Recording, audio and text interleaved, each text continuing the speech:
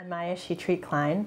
I'm a pediatric neurologist and an herbalist and a naturalist and the author of The Dirt Cure, Healthy Food, Healthy Gut, Happy Child.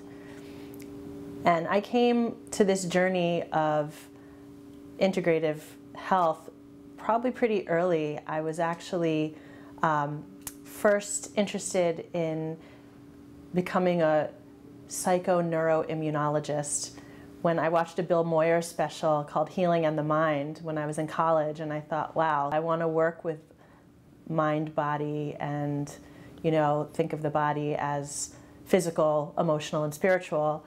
And there was this field apparently called psychoneuroimmunology, so I went to med school. I wrote about it in my med school essay. They somehow let me in. Once I got to med school, I kind of got lost in all the things you have to do to become a doctor, and I got very caught up in, I got married, I had 3 kids over the course of my pediatrics training and neurology training.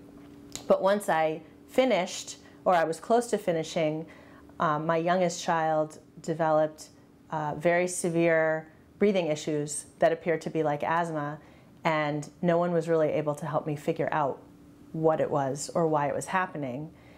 And I felt pretty desperate because not only did he have the breathing issues, but he also had a huge developmental plateau at the same time where he started to fall all the time and got very clumsy and wouldn't catch himself, so he lost his protective reflexes, and he stopped gaining new words at that time as well.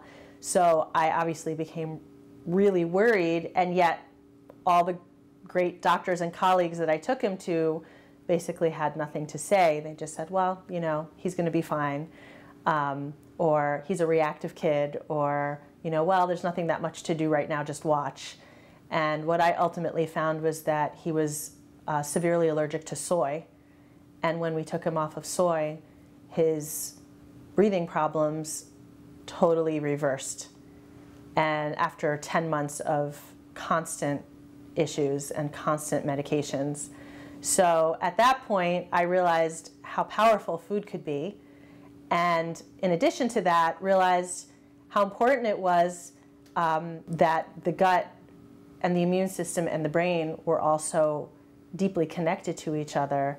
And I wanted to be able to bring that to not just my family, but to my patients and the larger community as well.